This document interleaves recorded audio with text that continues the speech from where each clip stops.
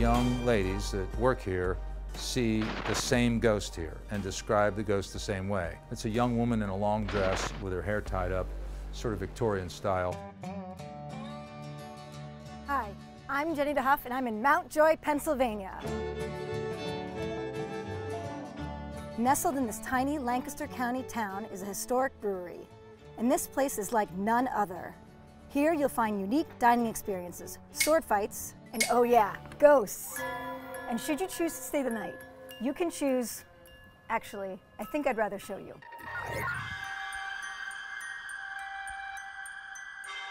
So Mr. Bube, he came here and built this place from the 1860s, 1870s, 1880s. He created this wonderful complex of buildings around us. There used to be hundreds of little breweries like this. I tell people to picture back in the days when you got your bread from the bakery down the street, you got your milk from the local dairy, you got your beer from the brewery that was near you. My name is Sam Allen, and I do a variety of things. Owner isn't really a job, it's a condition, and I'm also the owner. Wow, this place is so unique. This is the original hotel that was built in 1879. I'm James Ellerby. I'm an actor and a tour guide. It was built by Alois Bube and his family. Unfortunately, there were some discrepancies about who ended up owning the place after Alois died. Believe it or not, his youngest daughter ended up working here as a maid, completely cut out of her family's inheritance. And even to this day, customers have actually complained about hearing somebody sweeping the floors in the middle of the night.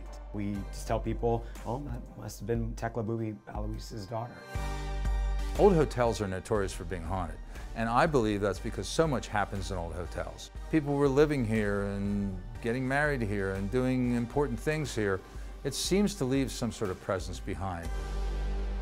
Every spirit in this brewery has a story and a real person behind who they were in life. I think is imprinted on the building and carries on to who they are in death. So I told the crew, the goal for today was to scare you. But what they don't know, what Ethan, the camera guy, doesn't know, is the joke's on him.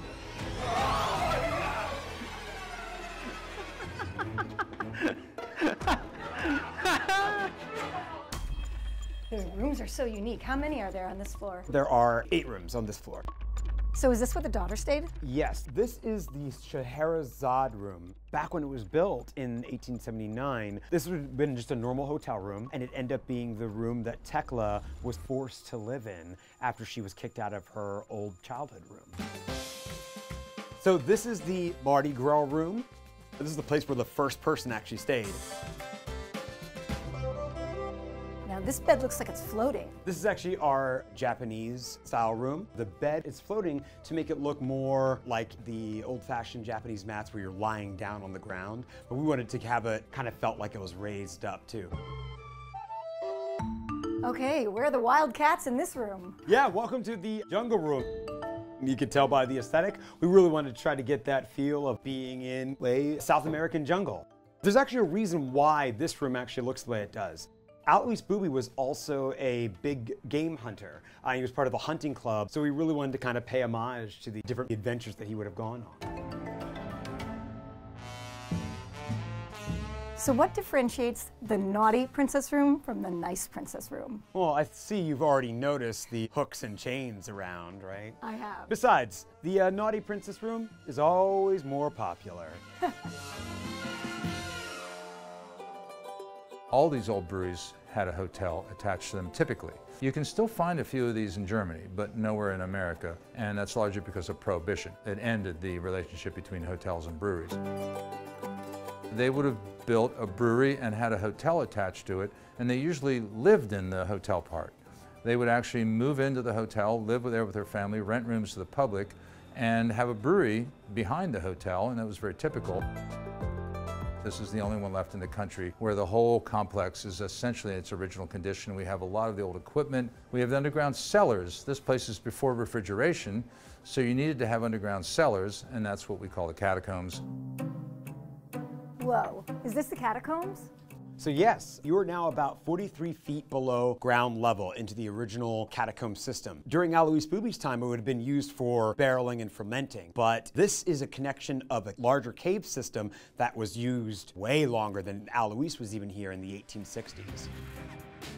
Is there a story behind these candles behind us? So yeah, we currently light them. It's a continuation of something that's been going on even longer than Alois Bube. So people were already using these cave systems for whatever end, we don't know. There's the old original brewery here. It's not used for anything today other than being part of our museum presentation. The fermentation room is in its original condition, big fermenting tanks. Back there are the last 4 pre-Prohibition era lagering tanks in the United States that are fully intact. You have to leave the country to see anything older than what you're looking at back there. In 1880, you could have come here and had a Bube's beer, a meal in their hotel from the kitchen, and you could have stayed and slept here. In 2023, you can come here and eat here, get a beer here, and you can sleep here. It's a living museum. I think it's kind of fun that we are able to handle it that way. This is definitely one of the most unique restaurants I've ever been to. Can you tell me a little bit about the food? We actually have 2 different kitchens. One is meant for the upstairs, but down here in the Catacombs kitchen, it's a completely different, unique restaurant that's separate from our main bar. So this is Phil. He's my date for this evening and an actor here. Phil, so what am I eating? This is the pork ossobuco. It's a pork shank with Brussels sprouts and mashed potatoes. Looks delicious. Very good.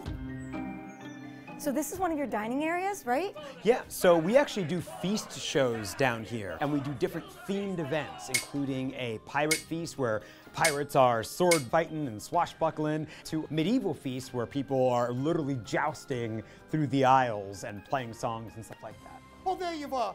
Why are you so upset? We do 2 major types of shows because we don't have an auditorium or a theater as such here. We have no arrangement with Heinrich. We decided to create a murder mystery dinner, and we decided to create a feast dinner in the catacombs. 2 very different things, but both much smaller numbers, which is nice because it makes it intimate, I think. As far as the future goes, this place really deserves to be honored properly, and I'm hoping that somebody that's in the brewing business wants to come get involved here someday and continue what we've spent 40 years starting here. It's the only one of these little German lager beer breweries left in its original condition, and I would love to grow old thinking that it's in capable hands. Bube's Brewery is about 90 minutes from Philadelphia. So if you're not afraid of ghosts and you're down for a little adventure, I highly recommend you give it a try. Thanks for watching ABC Localish.